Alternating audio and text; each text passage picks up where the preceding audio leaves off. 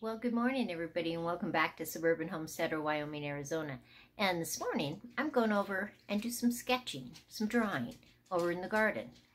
Vegetables are an amazing thing to draw, and I can use them as just the sketches, or I can take those sketches and then put them onto canvas too.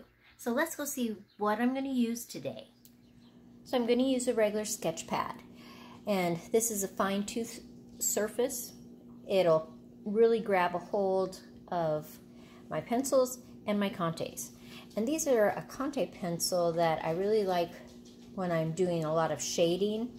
And so I'm going to do some drawings with the Conte and some with the different size pencils.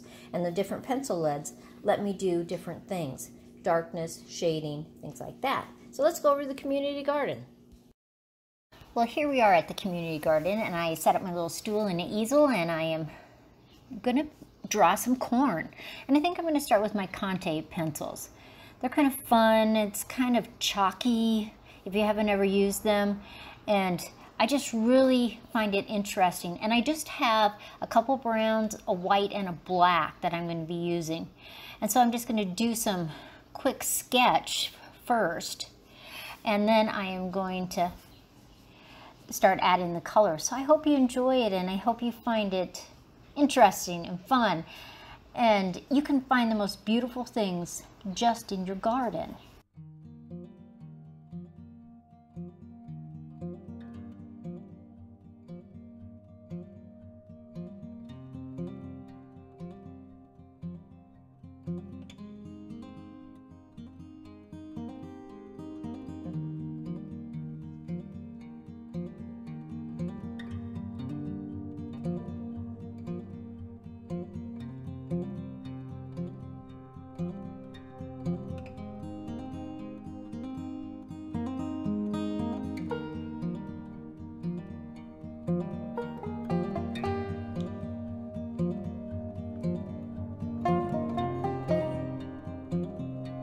Now, one of the other things I really like to draw are cabbages.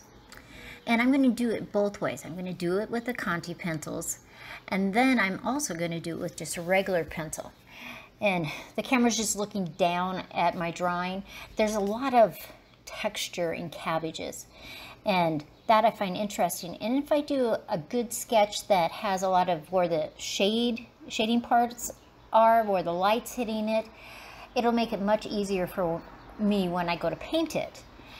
And so I'm going to just add some of the different colors so that I can see the definition of the leaves, and it's just great fun.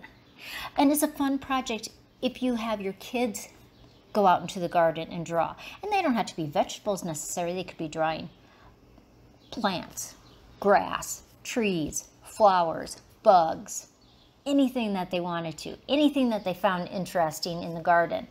And it's just a great exercise. And sometimes you just get overwhelmed in your garden. Like today, I have to pull weeds, I'm planting some more, but I just decided I was going to start out first doing some sketches.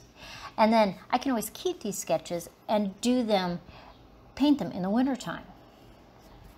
So I'm about done with my cabbage, and I'm just finishing the last little bits. And then I'm going to draw it with just a pencil. Same cabbage, same leaves, but it just gives you a whole different look when it's just pencil. Now, if I was going to do a really detailed pencil drawing, it'd probably take me about 20 hours. How about beans? Beans are fun. They have a lot of curvature in their leaves, they have a lot of light reflection, and I just find them so interesting to draw. And they're even more interesting to paint. But this gives me a really good idea, a real good base that I can turn around and do a watercolor, acrylic, or an oil with any of my vegetables. The last thing I'm going to do is the onions. Now, eventually, these onions will be about the size of a softball. And so I'm going to start with a pencil, and then I'm going to add some black Conte, just so it gives me some more definition.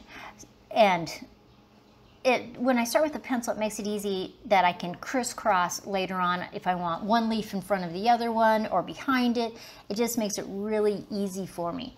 And I broke the tip off of the Conti, so I'm just going to use just that little teeny bit. And this is one of the onion bulbs. Now I'm back home, and I just have them laid out on the table. It was such a fun exercise and so relaxing to me. And I just love the beans. Put a little white butterfly in there. And I hope you enjoyed that too. Always like, subscribe, share with the world, and I will see you next time.